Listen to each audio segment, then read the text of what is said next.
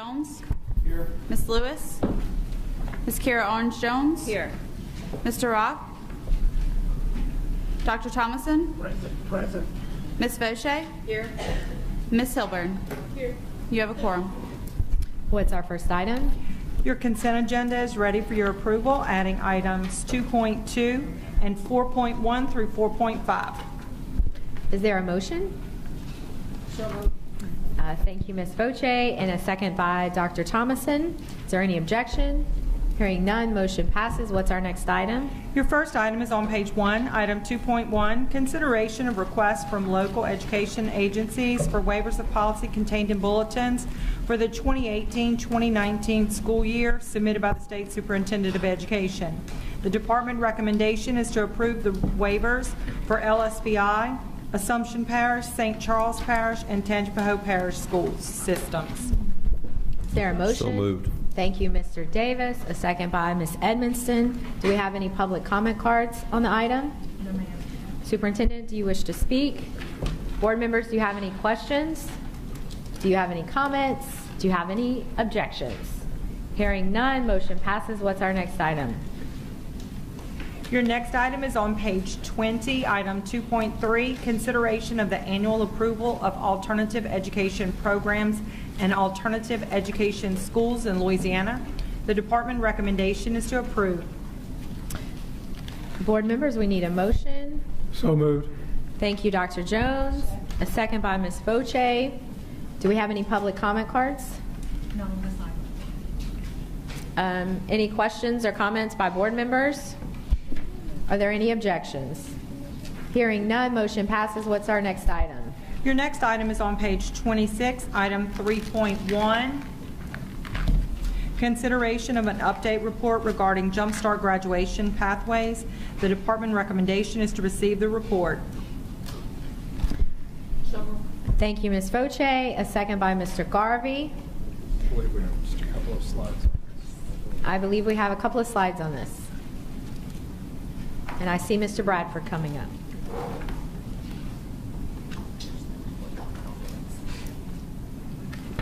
Good afternoon, Ken Bradford, Assistant Superintendent, Office of Student Opportunities. This is a follow-up to an item that has been on the agenda 2 times previously. If you may recall, in March, we brought you a snapshot update of where our Jumpstart Career Diploma students were in the process of graduation relative to the credentials that they had attained. We then, following March, you asked us to work with an independent consultant, third party, to validate where the students were relative to their industry-based credential attainment. In June, I shared with you a report that we worked with the Georgetown Center for Workforce Education and a labor market economist that showed that our students who were graduating on that first cohort of the Jumpstart diploma, while they were receiving several more credentials, there appeared that the report showed that there was a misalignment between the credentials that were being earned and the labor market forecast for the state. So you asked us to bring back to you a framework to address those findings in the report. And what you have here today in your packet is an implementation plan of what the department is proposing. And what we're proposing to do is to go back to kind of what we did with Jumpstart 1.0, actually, when Dr. Jones was part of that process. And we are proposing that between now and January 21st, that the department go out, we meet with our stakeholders, we meet with higher education, we meet with business and industry, we meet with workforce development boards, we meet with all of our education stakeholders, and we come back to you with a Jumpstart 2.0 blueprint, which will be a vision for us for the next 3 to 5 years of where we can take Jumpstart and how we can further address the findings in the labor market economist report. Board members, do you have any questions or comments? It's exciting. Ms. Orange-Jones? No, that's exciting. Thank you. Mr. Davis? I'm just delighted that we're moving in this direction. And thank you, Mr. Bradford, for the work you're doing on this. And I know this is taking a little bit longer than I originally had requested that we would do this, but I I think the level of work that's going into this is going to be huge for us moving forward. Okay. Any objections, board members? Hearing none, what's our next item? Your next item is on page 29, item 3.2, consideration of Fran Yu as a course provider for the Course Choice Program. The department recommendation is to approve Fran Yu beginning with the 2018-2019 school year. I need a motion. Thank you, Ms. Holloway. Second by Ms. Orange Jones. I don't have any public comment cards on this item. Superintendent, do you have any comments? Board members, do you have comments or questions? Do you have any objection? Hearing none, motion passes. What's our next item? Your next item is on page 31, item 3.3, consideration of an update report regarding early childhood community network pilots. The department recommendation is to receive the report. I need a motion. Thank you, Ms. Orange Jones. A second by Ms. Holloway. Is you?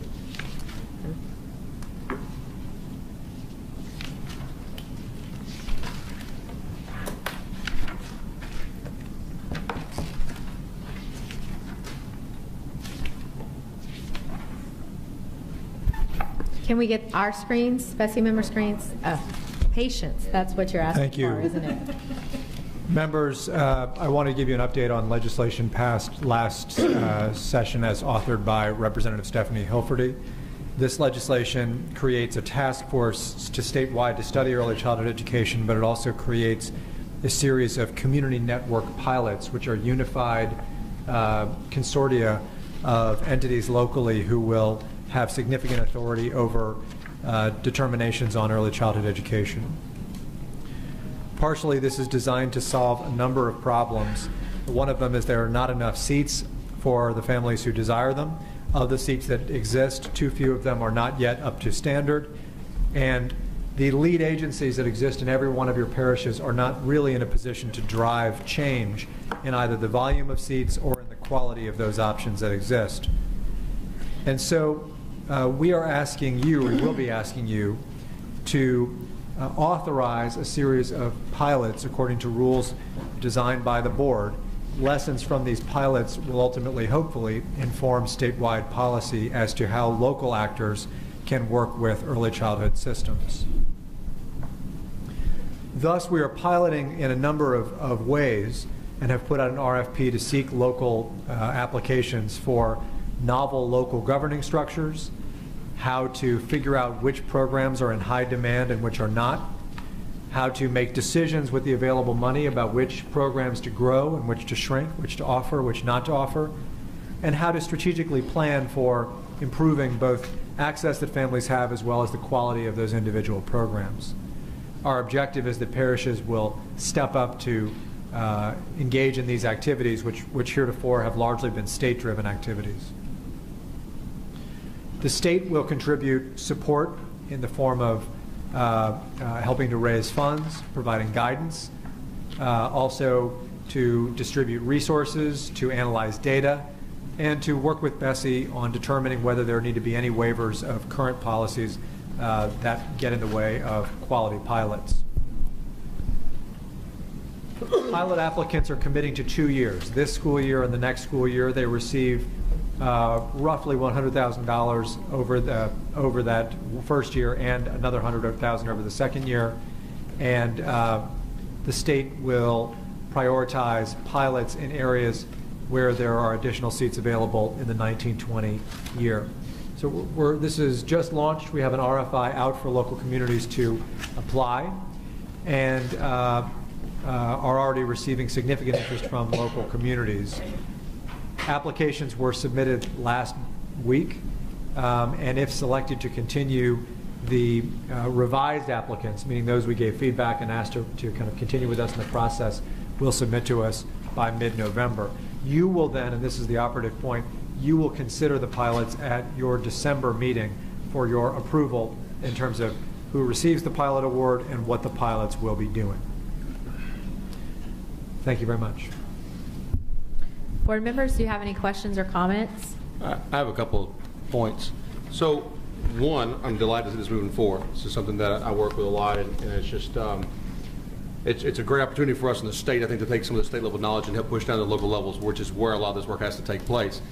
But kind of an idiosyncrasy, looking at this, we talk about branding and marketing within this for the local ones, but is this initiative, do we have anything to kind of branding this one as, this program, or is it just the pilot program? Do we have something more substantial than that to work with? Well, the law doesn't include a name for it, but I would say the law gives BESE the imprimatur to design the pilots, and you could imagine BESE, for example, either requiring a name or developing a name to brand the initiative. I do agree it's a little awkward. It's unbranded. Jessica, would you be the person that I could work with maybe, or if anybody else may want to work with to kind of get that cleared up? That'd be good. Thank you. Anything else, board members? Any objection? Hearing none. What's our next item? Your next item is on page 56, item 5.1, consideration of revisions to Bulletin 111, the Louisiana School District and State Accountability System regarding accountability calculations. The department recommendation is to approve as notice of intent revisions to Bulletin 111. I do not see any public comment cards on this item. Superintendent, do you wish to speak? Not on this particular item. Okay. Board members, do you have any comments or questions on this one? Can you repeat the motion, please? Oh, I need to get a motion. Is that what you're saying? Okay. Ms. Orange Jones moves, and a second by Ms. Holloway. Thank you. You're welcome. Board members, questions or comments? No. Objection from board members? Hearing none, motion passes. What's our next item? Your next item is on page 61, item 5.2, consideration of revisions to Bulletin 741, Louisiana Handbook for School Administrators regarding STEM diploma endorsements. The department recommendation is to approve as notice of intent revisions to Bulletin 741. We need a motion. So moved. Thank you, Mr. Davis. A second by Mr. Rock. We have some comment cards. These individuals do not wish to speak. Kim Fossey with the Foundation for EBRSS, or Generation Ready Louisiana. Casey Welch with STEM Premier, again supports the recommendation, does not wish to speak. Carrie Koch with STEM Premier, supports the recommendation, doesn't wish to speak. And Jen Call supports the recommendation. And then another one from Ms. Deborah Moe with LAE. Board members, do you have questions or comments? No. Yes, Ms. Foche. I just have a question. In order to get the endorsement, there would have to be completion of one of these Jumpstart pathways for STEM. Or partial completion, yeah. Or partial completion. So you can't get the STEM endorsement if you're just strict university pathway. It's only for the Jumpstart pathways that we've designated? Well, no, because those courses now count toward a diploma, even if it's the university diploma, because they have equivalence. This was part of the package that was voted on jointly with the Board of Regents to give some of those courses an equivalent in the TOPS core. So these courses can qualify for the TOPS core as equivalents to some of the current, more traditional math and science courses. But it's within these pathways? Yes, it is. Yes, okay. It is, yes. So there's the traditional pathway, you wouldn't be able to get this yeah, STEM you're endorsement right. at all? Unless you took the STEM courses as electives. Yeah, okay. Are there any objections? Hearing none, motion passes. What's our next item? Your next item is on page 63, item 5.3, consideration of revisions to bulletins regarding alternative education programs, schools, and accountability. Revised backup documentation for Bulletin 111, Notice of Intent and Emergency Rule, has been distributed. The department recommendation is to approve as notices of intent revisions to Bulletin 111 and 131. Approve as notice of intent and emergency rule the revisions to Bulletin 111, Section 605, and approve the repeal in Bulletin 741 of Sections 2901, 2903, 2905, and 2909. So moved. Thank you, Dr. Jones. Second. And a second by Ms. Foche. May I speak to what's in here? Yes, Superintendent White, you can start, and then I have a handful of comment cards here. Thank you. Members, this is multiple bulletins being changed within one item as a package. And let me just describe for a second, and this language that I'm going to pull from is in the executive recommendation. You'll recall that this effort comes out of a report that you received more than a year ago related to the status of alternative schools. It has been processed through a number of different working groups, some convened by BESE, some convened by the legislature. It's then been, there was a specific working group of BESE members established to kind of oversee this department's development of various procedures. When that was wrapped up, we began bringing policy to the Special Ed Advisory Panel, to the Accountability Commission, and to the Superintendent's Advisory Council. So it's been much vetted. This package does a number of things. First, it changes the requirements as to what alternative schools are supposed to do to bring them in line with the law. Second, it changes the requirements for how alternative schools and programs are approved by the state to bring that in line with the law. Third, it changes the formula by which these schools are rated, receiving letter grades and school performance scores. And fourth, one piece of that is it changes the number of students required to be in a school in order for a school to receive a letter grade. That is the piece that is going into effect of this immediately as it affects letter grades this fall, which I raised because Ms. Lewis and I were in a discussion about this earlier. Happy to discuss any one of those pieces, but I wanted to outline them for you because they all kind of work together. In other words, the requirements for the programs and schools are changing, which necessitates that the approval process change, which necessitate that the rating formula change, and all of those are kind of wrapped into one process. Certainly look forward to comments and questions.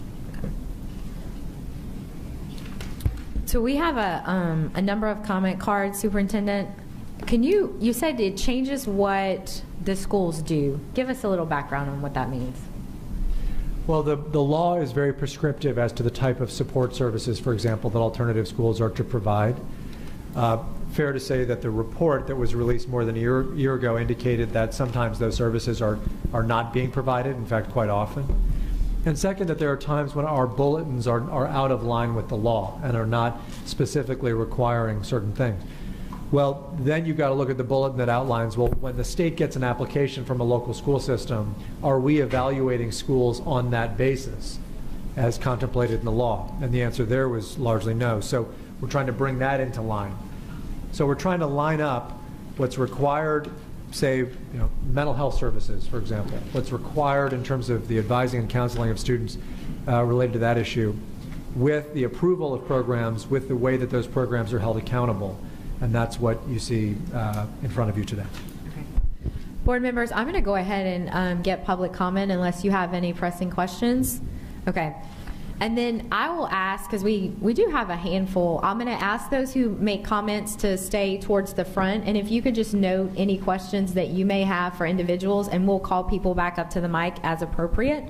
I do have a couple of people who support the recommendation but do not wish to speak. That would be Deborah Moe with LAE and then Ann Catherine Lene with JCFA. Both support but do not wish to speak.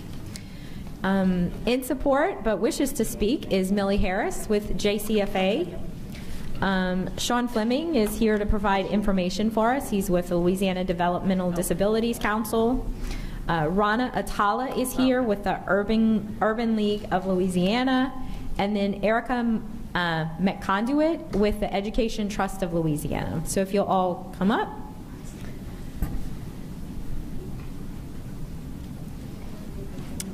And I'm going to take a point of personal privilege and let the audience know that my son and a couple of his classmates got off early today and are in the audience, and they had been sitting in the back. Oh, they're off to the side. Here, boys, you can wave. They're not skipping school. School was dismissed early. They had been sitting in the back, but I wanted them to come out and hear this particular argument, especially because I understand we have people on different sides of it. So All right, Ms. Harris, let's hear from you. Thank you so much, Bessie. I'm delighted to be here today. I feel like this, for us, has been a 9-year journey. I remember my first outreach to Jim Garvey regarding accountability came when we looked at the fact that more than 30% of our graduates were graduating in 5th, 6th, or 7th year, and us speaking with Jim about the current accountability system and ensuring that those students who are persisting in graduating high school, despite the fact that they're not in a 4-year cohort, should be counted. And for the last 8 years, we have done good work in Jefferson Parish, Orleans, and now in Lafayette and those surrounding districts to support students who need a non-traditional pathway to the high school diploma. And I am pleased to tell you that just last month, one of our very first students who came to us as a 4th-year junior back in 2010 earned his high school diploma just last month. So persistence pays off, and I believe that your persistence in finding an alternative rubric to celebrate the work of alternative schools is starting on a path where we will see a true accountability system that supports alternative education. So I absolutely appreciate and support this. One area that both the NET and JCFA have a concern with, and we've spoken with the DOE, and they are working on helping us understand it a little more, and the DOE has done a great job in this effort, is the core credit attainment. It focuses primarily on the courses earned in math, science, social studies, and English. And we know that in many alternative programs, students aren't earning these core courses, so we believe that it is important.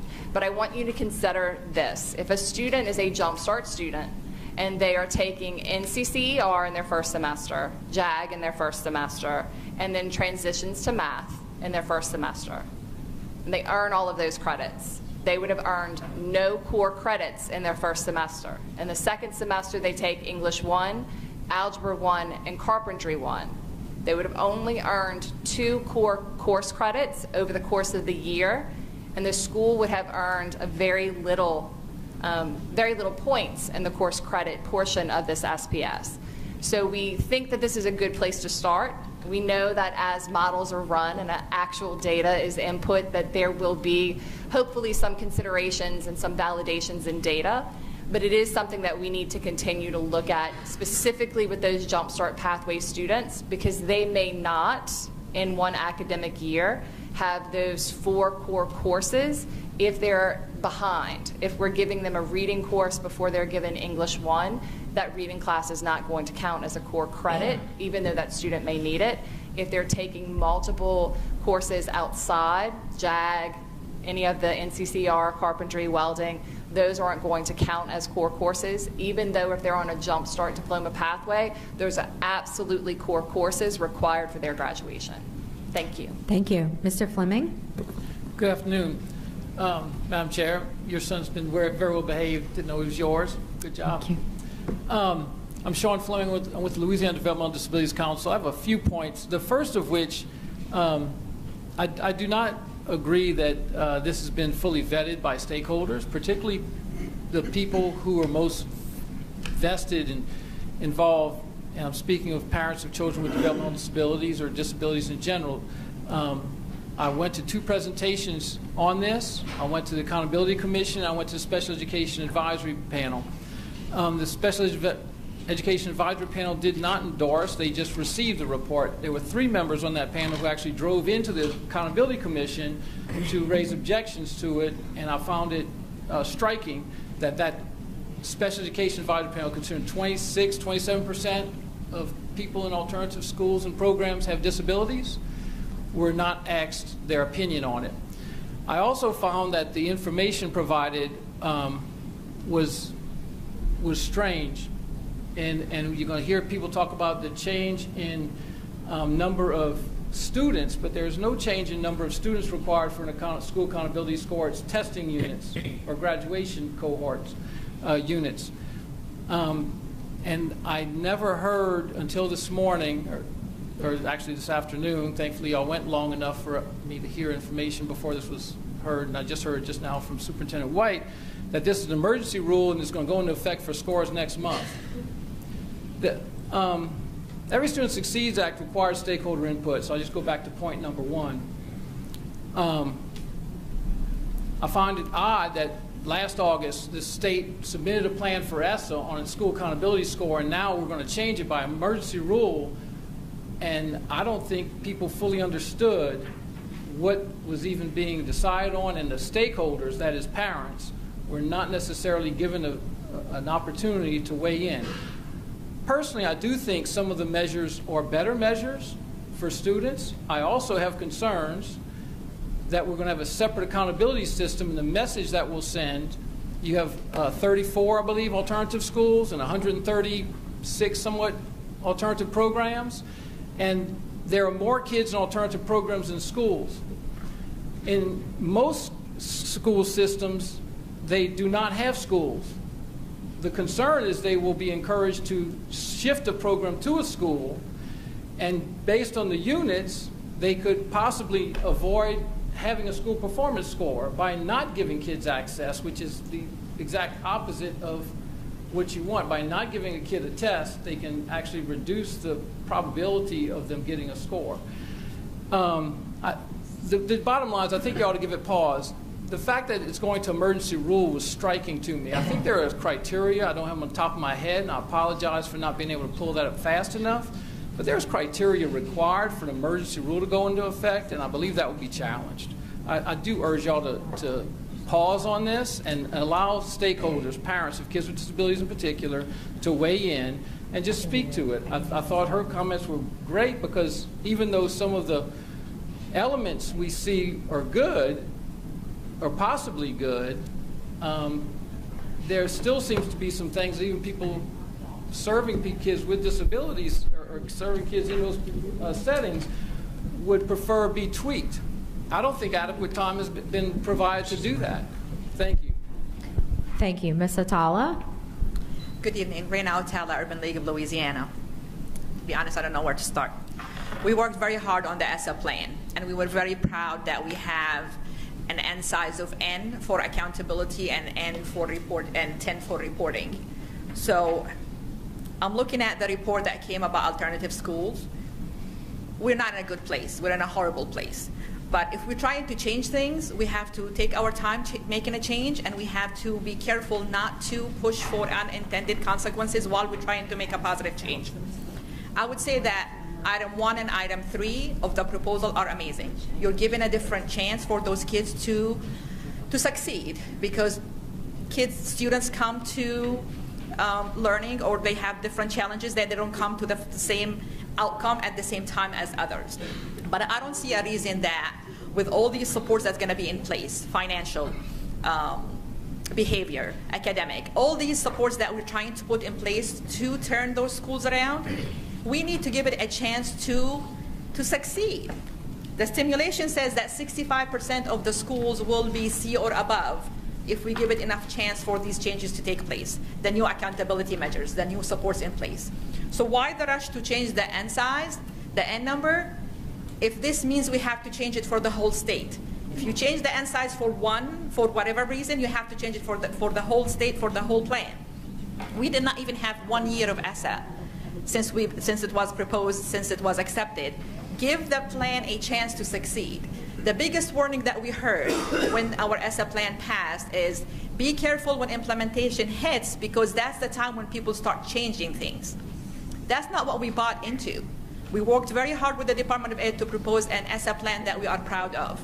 If we start on the first conjunction changing things and tweaking things without taking the time to include stakeholder input, then we're hurting our state more than we're helping.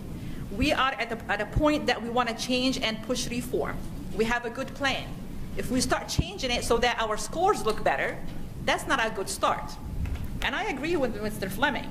If we push for this to happen immediately, how do we apply new changes to the years past?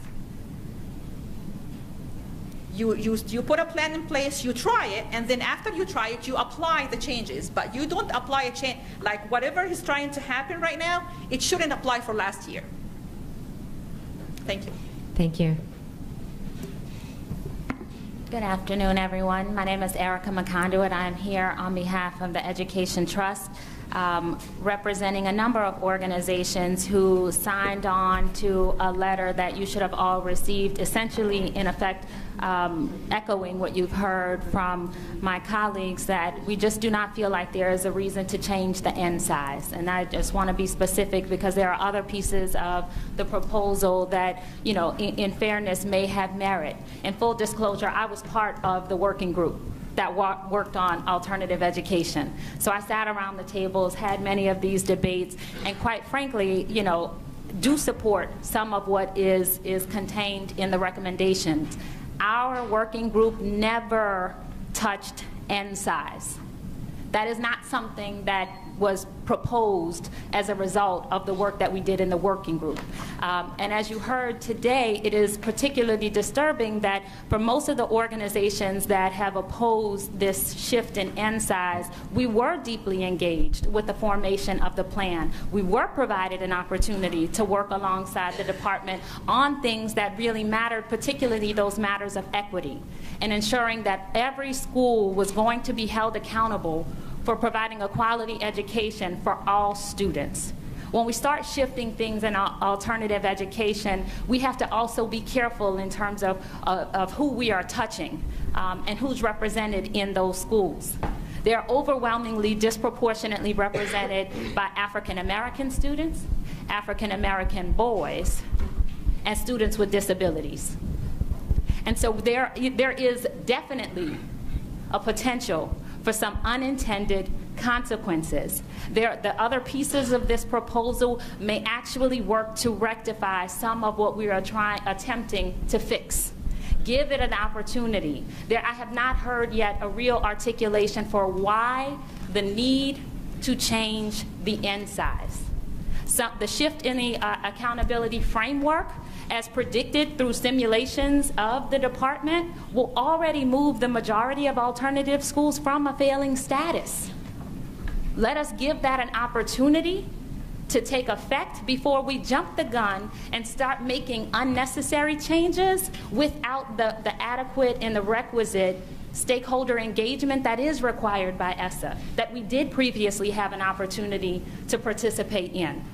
So I am speaking on behalf of the Urban League, the Louisiana Association of Business and Industry, Louisiana Federation for Children, Equity in All Places, the Southern Poverty Law Center, Our Voice, Nuestra Voz, Louisiana Parent Training and Information Center, the Louisiana Developmental Disabilities Council, Teach for America, and 100 Black Men of Metro New Orleans. This is a very diverse coalition of stakeholders, obviously representing the interests of many constituents across this state. For there to be alignment and consensus that we, number one, are asking you guys to not move forward with the change in the N size, to give us an opportunity to have the requisite stakeholder engagement that we have previously been accustomed to in working alongside the department. We have been really strong advocates trying to fight to protect the rights of all students and ensure that educators and systems are held accountable for all of our students in New Orleans. We have been good in Louisiana. We have been very strong partners. And we are asking for the opportunity to continue to do that. Number one, don't change the N size. We have not heard that it is absolutely necessary. Number two, give some of the recommendations that you have already put forward an opportunity to have effect, to see if there's even a need to change anything beyond that. And number three, at the very least, don't decide on something that will be implemented immediately. Give us defer this item and give us an opportunity to continue to work with the department and others, advocates, parents, school leaders, the like, to come to some solutions. I've spoken to some other national organizations that said there are options available. There could be a very narrowly tailored waiver that restricts eligibility, so that some of what you're perhaps trying to solve can be solved another way, rather than shifting the N size, which sends a very poor message from our state that you are backing away from holding all schools accountable for providing a high-quality education for every student in this state. So again, I ask you, do not shift the N size. Give some of the other proposals an opportunity to be implemented and to take effect, and at the very least, give an opportunity by deferring for us to work on this. Thank you. Thank you. We also, how many more speakers do we have? We have 2 more speakers. Can we get through 2 more speakers and then I can? I'd like to remind these speakers that if you could stay close, that would be helpful. Okay. On the first row would be best. Thank you, Mr. Garvey. We have Danny Garrett, who both supports and opposes this recommendation, but now he's waving at us. Okay, well, are you going to speak or not? Okay. Okay. I'm sorry. Thank you. Elizabeth Ostberg from the Net Charter School. Okay, she had to go. She does support the recommendation, though. All right. Well, Mr. Garvey, sorry about that. You can. Which person would you like to call back up? And do you need to speak to all of them?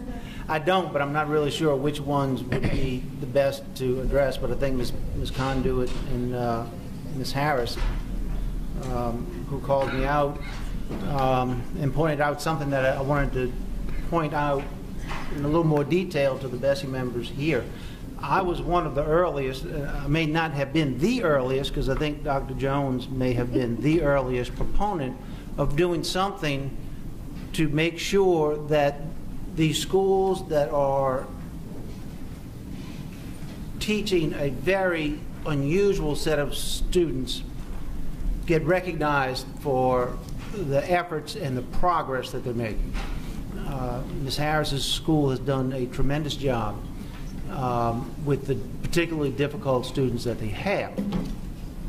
I don't think that the proposal that we have on the table today is nearly as good as what we could get for a proposal if we waited just a little bit and worked on it just a little bit more. I have fought, I would say, a lot of fights against people who have come to the table and argued for delay.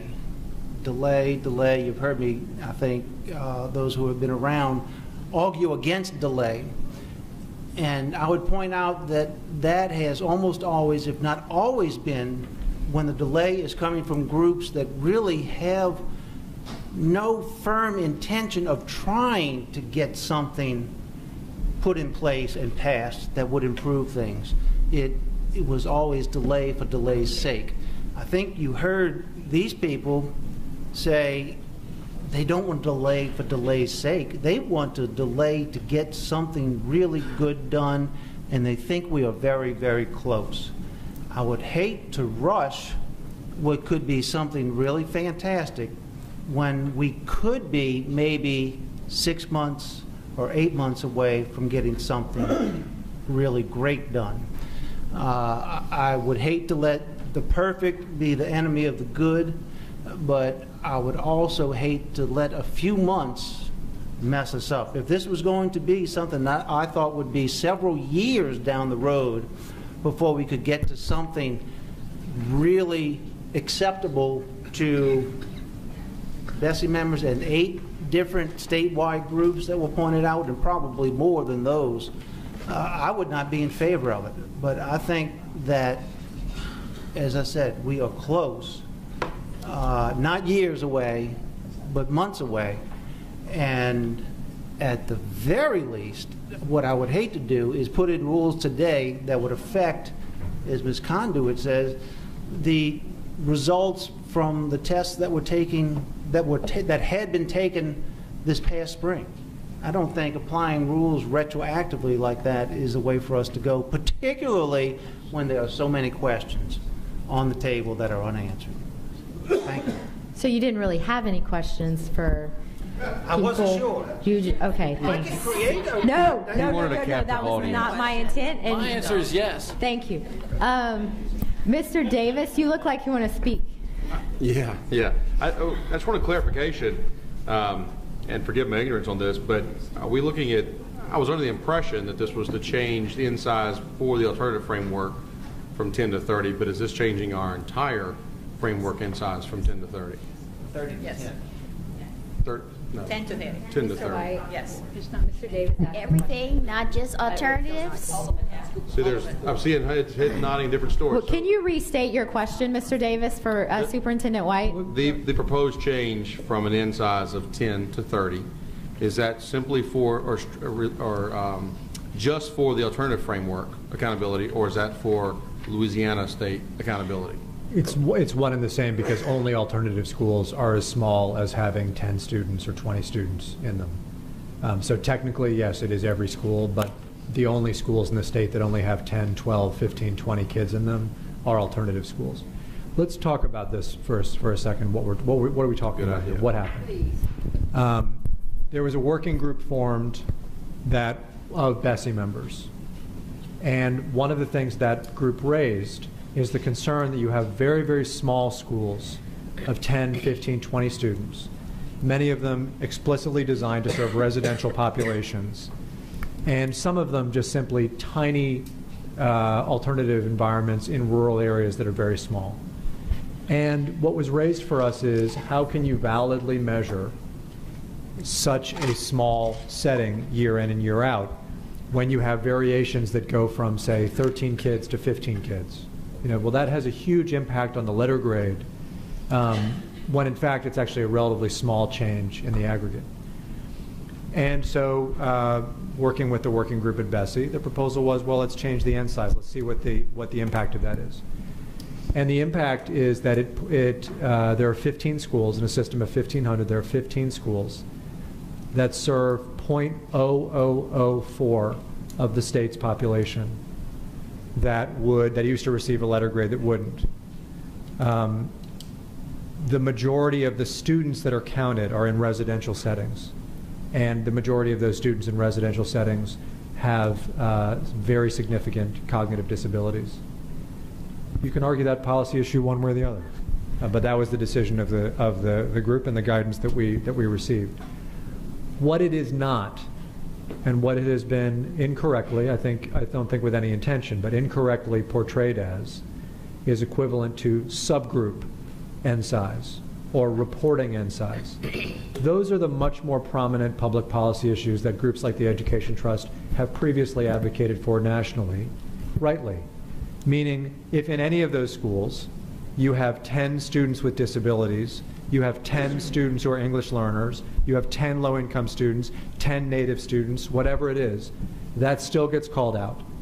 That still gets reported, and that is still subject to the urgent intervention label under ESSA. The only thing that's changed is that 0.0004% of the students in the state no longer are in a center that has a letter grade. Subgroups, ESSA intervention, Title I funding, any of that stuff doesn't change. I'm sorry, I have a question. Dr. Jones. And I want to emphasize that again. That's 4/10,000ths of the students that would be impacted by this. That's 15 schools out of 1,500. And Mr. Fleming, don't raise your hand because I'm going to say something here I know is going to offend you. But you're a state employee. You're not supposed to advocate a position. You're supposed to present information. And what concerns me here is that we've been dealing with this issue since 2004 in my and Ms. Voce's experience, and we've advocated for special consideration for these kids that don't have a normal distribution of scores, and for those teachers that come to work in a school system that gets an F every day because they have no way to get out of that hole. Now, I believe that Louisiana can survive with 99.9999% of the students in the accountability system without that 0.0004% being a negative impact on the system as a whole. We're talking about 15 schools out of 1,500. We're talking about 4/10,000ths of the students that are there, and these are all students with significant cognitive disabilities or reasons that schools struggle to provide the education for those kids. And to me, it's just not fair for a situation like that for a teacher to come to school every day knowing that there's going to be an F stuck on them and there's nothing they can do about it. Thank you. Ms. Voce? Okay. And to echo Dr. Jones, we have been talking about this same issue for years and years, even before 2004, before Superintendent White, before Superintendent Pastor. The first year Superintendent Pastor came in, he promised all of us the change in the alternative school accountability. So we're not talking on a whim or talking of something that just came up and poof, we made a change. This has been years and years in the making. Now the in-size provision, as Superintendent White has said, any school, alternative school, any of these things that we're talking about, if there are 10 kids in any subgroup, that subgroup will get a school performance score. And that school performance score will determine, I say a school performance, a subgroup performance score, which is the SPS. And that school will be subject to whatever interventions are outlined in ESSA. The urgent intervention required, and then the urgent intervention needed, and then required. So if there are 10 students with disabilities in a school, any school, including the ones we're talking about here, or 10 students in any subgroup, and that school is failing those kids, they do have the same sanctions. This subgroup, or this inside, like Ms. Harris's school, your alternative charter school will get an overall grade. You have more than 30 kids. I have an alternative school in my parish. It has more than 30. I'll still get a school performance score. So I'm not arguing from a personal standpoint here with my school system. But there are some schools in this state that only have 10 or 20 kids in it. And we're talking about giving them a whole school label. If their whole school is comprised of just that subgroup, those 10 kids are in that same subgroup, they're still going to get the equivalent of that. SPS will be calculated for those 10 kids, and that they will get a subgroup score. So I don't see where this is a bad thing. We're still holding accountable. We're not changing the N size to 30 for a subgroup. We're changing the N size, if we do this, to 30 for an entire school. And the scores of all of these kids, regardless of the size of the school, will go into the district score. It's still going to be accountable. So I really think that this is a step in a positive direction, because subgroups are still protected. They are still protected because that score is still calculated for them, according to what we've been told, if this policy passes. So we're looking at an overall school score for a school that might have 20 kids. And when we put that in the context of the entire state, if a school has only 20 kids, I even question if it should be, I guess classified as a school. But that's a whole different discussion. But those scores are still in the district scores. They don't get eliminated from the district scores. And the scores are still calculated if the N size is 10 in a specific subgroup. The other changes to the accountability formula for alternative schools that we're talking about are the ones we've talked about for years that should be there. Alternative schools are getting kids who are historically behind, kids that have extraordinary academic challenges, and what we're looking at is a model that's going to see how that alternative school moves that child. The majority of the child's score is going to be on growth and the attainment of credentials and exit documents and diplomas, which is what we need to be doing in an alternative setting. So I think these are some very positive changes. While if I had to rewrite these bulletins, I would change a little bit here, a little bit there. But that's the whole purpose of all these working groups that were set up. The ones that were referred to that these ladies were on, I was on another one. There were several different working groups that all have come together with, these particular recommendations came from multiple sources. So when you look at it holistically, I feel it is a good thing for alternative schools. It is a good thing for students. And remember, when we're putting this label on it, you know, we're not putting a label on the child, as I'm told all the time. It's on the school and what they're doing with those children. And if that school has a subgroup of 10 kids in that same subgroup, they're going to get that overall score and will still be subject to all the interventions that are necessary according to the ESSA plan. Thank you. Ms. Lewis and then Ms. Orange-Jones. I just want to preface my statements. Gary and Doris, I'm definitely in support of this. We have been talking about this, and I'm glad we're moving in that direction. But my only concern is the timing with the emergency rule, the retroactive of these grades that's coming out November 8th in 2 weeks.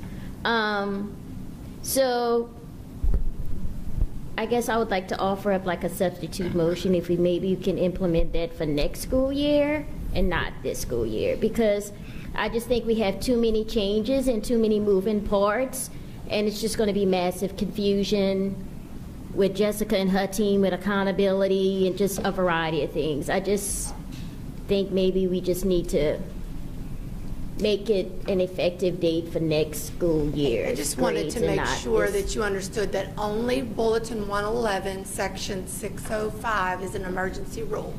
The others are not. I just wanted to make that clear for everyone. So what is that? Is that the timing for the new? What is 605? So let's go to page 87. Okay, it's in the handout. Please give us some clarification on this. I can't explain the rationale by why this is needed. I just wanted to clarify that that would have to be the department, but I just wanted to clarify that it's not all of those policies, that it's emergency rule, just 605. So the 605 talk about the SPS scores for this year? So we have two handouts that have Bulletin 111 and 605 on it. Okay, so we look, which one? The emergency rule is okay. All right, so where are we? All right, so the emergency rule, if you look at the top of the page and then you have ER in parentheses at the top, so members, it's this small portion. This is the piece that would be emergency rule. That's the single page handout. That is the single page, thank you. Okay. So the stapled page is not the emergency rule, it's the single page that's emergency rule. Okay. Did you guys get that clear? Okay. Gary just handed it to me. I didn't have it before. Okay. Dr. Boffey, Ms. Edmondson, let me Yes. make sure that Ms. Lewis, and then I also had Ms. Orange-Jones up Okay. on the issues.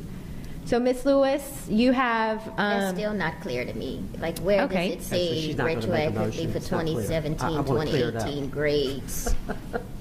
They won't be reported. Like, where's that on? Do you have a question for the superintendent?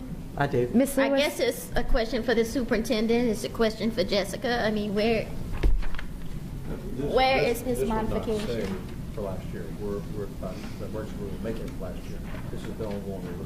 This will be the rule. Oh, this will be the rule. So what are we doing for this year? That's my question, superintendent. Okay, we're going to let the superintendent answer. The only piece that is in emergency rule is the part of Bulletin 111 that changes the size of the number of students required to generate a school performance score, which is the piece that was just discussed. And the recommendation is for that to be an emergency rule because there is an impending event. There is an impending emergency, which is effectively that if you want this policy, the department is about to award letter grades that would then be inappropriately awarded were this policy not emergency rule. That's why it's emergency rule. We are doing that because our sense of the board's will has been to move in that direction. If the board doesn't want to move in that direction and wants to take more time and implement this in years hence, then that's the board's direction.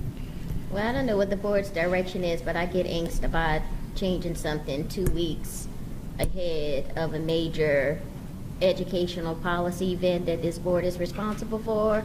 So I would like to modify to get rid of the emergency rule and maybe just put an implementation for that in size to be use for those calculations next year and keep everything as it is this year. I don't know how to communicate that, but that's just my opinion. I don't know whatever the board. Well, the way decides. you would communicate it would be in the form of a motion, and it would need a second. Yeah. We probably want to discuss. But I'm Okay, just we won't go saying- to, we And won't if go I to a might suggest, motion. Ms. Lewis, if we could maybe finish the discussion around Yeah. this issue somewhat, That's what I say. and then as we get to the end, if we still feel that we need to change, Yeah. make that change, we'll do it that way. That way we're not confusing the conversation at hand. Oh, I thought you Good, were Tony. finished. and about No, then there's to still vote. several hands out there for this. Yes, Ms. Orange Jones was next, and then Ms. Edmonston. Ms. Orange Jones? Okay, I'm trying to track. Okay, so we're going to hold on your motion, substitute for a second. I think that, so the issue that a lot of the issues that I've heard that have been addressed were about kind of the impact of this increase on subgroups. I feel like we've had conversation about that. Not subgroups, but SPS. SBS, excuse me. Can you just speak to where in implementation this could get dicey, if at all, from your standpoint? It's really, there is no real implementation. I mean, you're going to do the same calculations we would ever do. It's just a question of whether you publish it on a website. Okay. So you either put up a letter grade or you don't for these 15 sites for what Gary said, for 10,000ths of the kids. That's it. That's the only distinction. Thing. The rest of the implementation is related to subgroups, which you're still going to act on. Still going to act on. Title I, which you're still going to act on, and all of that. But again, I want to emphasize that this has been with strong board leadership, and I think a sense from many discussions with board members as we went through this process on alternative schools, that there were a number of, and just to take this back, remember the whole alternative framework issue that this board has dealt with charter schools. Then remember when the superintendent of Rapides came and he said, I've got a tiny hospital that is called a school. It's not a school, is what he said. It is a healthcare facility that happens to service kids between the ages of 5 and 20 or whatever it is. Educationally. That's what prompted the discussion among board members to say, we need a more accurate definition of what a school is. The concern that our colleagues at the Education Trust are raising is right if you didn't have any ability to intervene. But what the board has said is, no, we don't want you to not be able to intervene. You need to be able to intervene. If there are students with disabilities or English learners or what have you that aren't learning, you need to be able to intervene. It's just that the board has said we don't think it's a valid thing to put a letter grade on a school that has 12 kids. And those are different things. And so I don't really think there's an implementation change. It's really just a matter of, do you put a letter grade on a website or not? That's the only change. Thank you. Ms. Edmonston, thank you for waiting patiently. Superintendent White, I would just like for you to, once again, I know you've done this before, but for the record, explain why emergency room. Well, again, I'm working with the board here. Right. I think that my strong sense from the board was that there was a feeling that this is a situation that needs to be rectified, and that it can be rectified, and that going through another cycle of awarding a letter grade based on something that the majority of the board members don't want awarded would be problematic. It would be injurious. There's no reason to cause harm when you can see the harm being caused. So why not stop it, put it in place immediately, and not make the department put up that letter grade on the website? That's why. In other words, in a month, we're going to put up letter grades. Why would we do that when the board has told us they don't want us to do it? Well, can I answer that? I was on the BESE working group, and I don't remember us really talking about that, specifically. But I do wonder about, we talked about setting precedent earlier. I do wonder if we would pass the emergency rule for this, for something that's already been done. I have a funny feeling about that, and I just, from my viewpoint, I don't think that's a good thing for us to do. But I do understand what you're saying, and I'm being on the working group, I know what we were asking for, and I think we're moving forward, but I do have a problem with that. Dr. Jones? I hate to keep coming back to the well here, but the emergency rule part is the least concerning thing of this whole thing to me. Getting the problem fixed that's been there for over 20 years is what's important to me. So if you want to stick another F up there on 15 schools for another year, just to satisfy the fact that it's post hoc, it's already happened for this year, I don't have a problem with that. What I have a problem with is delaying the solution of the thing and getting it done. So if it satisfies the board to give those 15 schools an F for another year, fine. But I would like to see the issue resolved today. I think we've come to that point, and I think it's time for us to do that. Madam Chair. Mr. Davis had asked, and then we'll go to you, Ms. Kara Orange-Jones. Changing a different issue that I have, not an issue, just a question or a clarification. On Section 605, the part that we're looking at for emergency ruling, on letter E, that's written pretty plainly, but just to make sure I understand, since the number is expected to stay approximately the same for the number of schools that will be affected by this, this is written in a way that says that if that increases, that if an LEA, a district, has a new school, they have to explain that to us, written justification of why they have a new school. Mm-hmm. But we have at our option then the ability to say they fall under this framework as we've declared or not. Is that correct? So that would be a vote of this board to say we move it under the system or not under the system. So we would take that moving forward. That's just to be clear with the board and the superintendent. I'm on the right page with that? Yes, sir. Yes. Okay. So back to the percentage of 0.0004, that number is what we're expecting to remain somewhat constant. I'm picking on that number, but that's what we're referring to, yes. Correct? Yes. Okay. Just yes, Ms. Orange-Jones. We've had a rich conversation, and a lot has been brought to the surface in it, and I just wanted to see whether or not, Ms. McConnell, you actually wanted to respond. Not meant to be back and forth, but curious. Thank you, because a lot has been referred to the Education Trust, and I just want to be clear that yes, the Education Trust, alongside the National Urban League and many national civil rights organizations, is deeply committed to protecting subgroups. And so yes, the identification staying at the N size of 10 and the reporting N size staying at 10 is important, but all of those groups, including Ed Trust, are equally concerned about accountability. And so that is where we want to see it also remain at 10. I just want to flag a few things here. Number one is that part of what you are moving forward in this proposal through the department's own simulations will not, in effect, continue to label this small group of schools with an F. 67% will automatically move to a C or better. Okay, so that's number one, is that it's not, give the new part of this framework time to take effect, because you may already solve the issue that you are attempting to solve for in shifting the N size. That's number one. Number two is that, I just want to say there are other options. I agree with you. There has to be some other way to address this issue.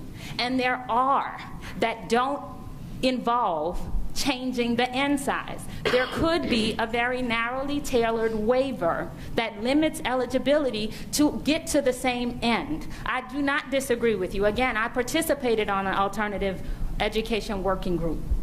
Something has to be done differently. And part of what you are doing is already going to address that. For whatever small percentage remains beyond that, perhaps we could consider, if you would give us time to simply consider whether another option other than shifting the N size is possible. That's all we're simply saying, is that we have been good partners to the department. Give us some time to work with the department and national experts to come up with a solution to address that small gap beyond the 67% that will already be adjusted with a framework that you are likely to move forward. Madam Chairman. Yes, Mr. Garvey. Okay. We have heard several people say that we've been working on this either since 2004 or for 20 years. That is a long time. And the superintendent said that the working group has been working on this for, I think, over a year. Can I ask you, when was it that you heard that the proposal is to change the grading system retroactively? today, Today? in terms of the retroactive. So it was not months ago? No. It was not 20 years ago? And I just heard about the shift in the end size through the presentation at the Accountability Commission. Which was how long ago? September 19th, I believe, 1 that month meeting. ago, less than a month ago. So we have not had And a that real makes my substantive point. We have opportunity. been working on this for a long time. Everybody agrees on that. I agree on that. The delay, if we're talking about a delay, is not a delay that's going to take another 20 years or another 2004 to now, however many that is. We're talking about a couple of months. Let me ask you, you mentioned that you could come up with some proposals that might work around the problem with the proposal that's here today that would be retroactively applied. Do you think you could have those proposals at least in a draft form by the December meeting of BESE? Yeah, I think you already have one that the department, through its own simulation, says will address 67% of the schools. It will shift them to a C or better based on their simulation. So you're more than half the way there in addressing the issue. In addition to that, do you think you Yes. could bring some more to the table by the December meeting? Absolutely. Just Okay. give us I would an like to offer a substitute motion that we defer this issue until the December BESE meeting. I'm sorry, just to clarify, do you mean defer the entire thing or defer the issue of the entire thing? Thing. 2 months. Why the entire thing? Can you speak to why the entire Because thing? the only way to not have this go into effect retroactively for last year's testing is to defer the whole thing and not just the end size. If you defer just on the end size, just the emergency ruling, then the rest of it will apply retroactively to the tests that were taken in the spring of this year. Would it not So be you need a possible- second. I think he has a second. I didn't see the second. Thank you for the clarity on that. So we have a motion from Mr. Garvey, a second from Ms. Lewis to defer this entire item until the December meeting.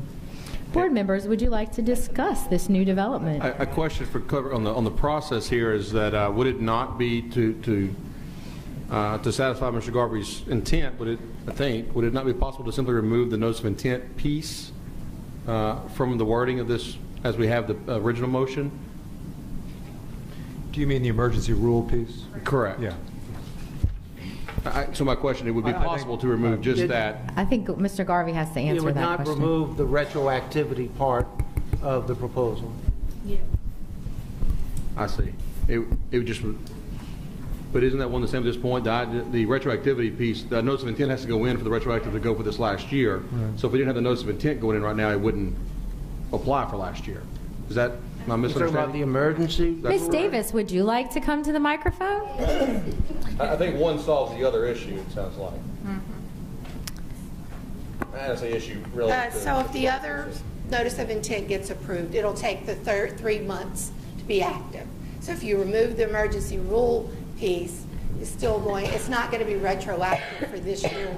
It will take effect roughly in 3 months. The new grading system applying to the alternative If you schools remove that, would not be affecting the grades that will be released in 2 weeks? not That's right. unless it's an emergency rule. It has to be emergency rule for it to be. So we could, Mr. Garvey, then, if we like the other pieces, move forward without that notice of intent, and it would solve that issue, just to point that out there. Without the emergency rule. Well, let me ask the question, then what would the other notices of intent that are not emergency rules accomplish with regard to the grades that will be released in November of this year, in 2 weeks? It would not It would apply. not affect that in any way. It would not apply to the grades in November this year. What would happen is that it would apply for these alternative schools to the grades next November, next year. Okay. Can you amend? Yeah, I would amend my motion to that effect. So Mr. Garvey has amended his substitute motion to remove, and essentially what we're saying is that you make a motion to support these items that were presented to us absent the emergency rule. Yes. As notices of intent, no emergency rule, seconded by Ms. Lewis, who I think we need to get some. I'm only seconding if I get clarification that the letter grades and everything this year is going to stay the same, but then next year? That's correct. Who do you They want won't that get clarification from, Ms. Lewis? I guess Shan or the superintendent. I think Shan gave it to us already, so the superintendent, would you like to reiterate what Shan said? As always, I'm with Shan. Well, then I can go ahead on and second that motion. Okay. I had some activity on this side of the table. Ms. Voce. Okay, then I can support that if we will then accept it in total, and it would be implemented with this year's scores for next year's release. So it's not retroactive, but we would approve the policy. That is the way that it's on the floor as of now. Okay, well then I would be in support of the substitute motion. No. Give me a second. Ms. Edmondson, do you have a question? Oh, she's just talking to the superintendent on the side. Yes, Dr. Jones. I want to be sure I understand. If I support the motion on the table, we have in fact passed this thing other than the emergency rule piece of it. So it is now policy if I support this motion. It's policy. Not just you. It takes 6 members, but yes. Well, that's what I'm saying. It's policy on notice of intent. And by Yeah. It still has to go through the notice of intent process. Yeah. Right, but we're as a board, if it passes, we're on record as having adopted that. A new, is it framework? Is that the word we're using? For alternative schools. No. Yes, Ms. Orange-Jones. Just want to clarify, when we say the emergency rule, we are talking about the conversation we've been having for the last hour regarding end size, which is the language in the emergency. When we say emergency rule, what we're talking about is this proposal does not affect scores that will be coming out in November. That's what we're talking about with emergency rule. I'm not asking. Right, so that would be the emergency I'm going to let the superintendent speak, and The only the emergency rule would be superintendent. stripped. Everything in the proposal would go out on notice of intent Okay. for a public comment process. Okay. You know, we don't utilize that process as regularly unless there's comment. But if there's comment, and I Which know there will be. Ms. McConduit and Ms. Otala would be free to make comment during that time, Then we'll you know, address there could be different proposals discussed during that time. Okay. So I think this probably accomplishes much of what they were advocating for, and at the same time, to Dr. Jones's point, it does put the board on record as having endorsed the proposal that the working group developed. Okay. Thank you for that clarification. I feel good. I really wish the boys wouldn't have snuck out 30 minutes into this conversation because they could have really seen some democracy in action here. No, Ms. Voce, I'm about to get a vote. Why do you have to say something? I know. I Yes. just have a technical question that I can't help okay. myself. Okay, Go ahead. Look on page 83 and explain this to me. I just want to make sure I understand. On page 83, under 3503D, where it has school performance scores starting with 2019-20. Does that mean this new accountability formula would be for the 18-19 school year and would be released then in November of 2019? So that 19-20, is that accurate, or should it be 18-19? And if you tell me that's written that way, it's okay, I'm fine with it. I just want to clarify that that's what it means. We're looking to the staff, and they're not making eye contact with us.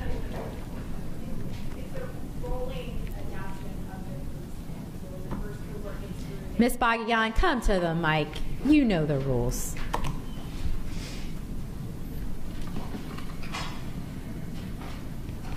Because the chart then says, beginning in 18-19, it goes into effect, the 90%, 10% and such.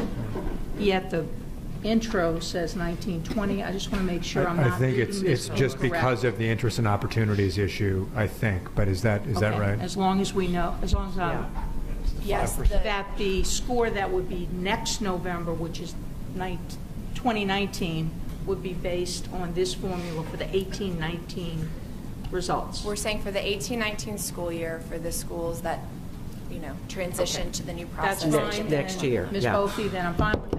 Well, okay.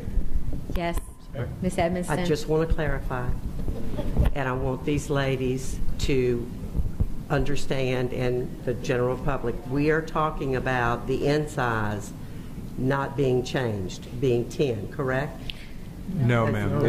The proposal is is for the board, if endorsed. Okay. The board would say that it moves for schools to 30, doesn't change subgroups. Okay. But that is on notice of intent. And Ms. McConduit had suggested that there are other ideas, and that this opens up a public comment process where those ideas could be advanced. So the key there is in size for our schools and in size for subgroup would be different. That's right. 30 The and 10. in size for the subgroup stays 10. The in size for the school moves to 30. But the 10 will be, in essence, having an SPS score because they're The 10 is still in effect. If you get to 10 in a subgroup in a school, you get a score. You get information. And you get, it triggers information. You just get information. Get interventions, either Yes. urgent or the other. Yes. Okay. Y'all good, clear with that? Yes, we cleared that, but I just want to add one more thing. That is out of order. Miss Edmondson, would you like to ask Miss Atala a question? Yes, Okay, go I'll ahead and ask her your question. Yes. Okay, I'm confused about the definition of alternative schools because I looked it up. I sent it to you, Ms. Edmondson. Our state says that alternative school definition is schools that work with behavior. Dr. Jones referred to it as schools that have kids with significant cognitive. That's true. So we seem to be, we're not in agreement what the definition of alternative is. So can we get to the point that we define it, we agree on it, then we move forward before we start making all these changes? I think that's part of the need to get this bulletin done, is to begin to define these schools accurately. I think these schools, this does that. And I believe that it removes from consideration of alternative schools that have historically exclusively served students with disabilities. Whatever one thinks of that type of environment, it removes those schools from being considered an alternative school. Which is what I think we need to do.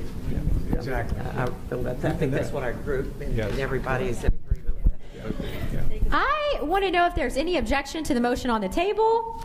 Hearing none, motion passes. May I What's just our take next? a moment of personal privilege? Yes. I want to thank, first of all, I want to thank our colleagues at the Ed Trust for coming and advocating Yes. For the right reasons.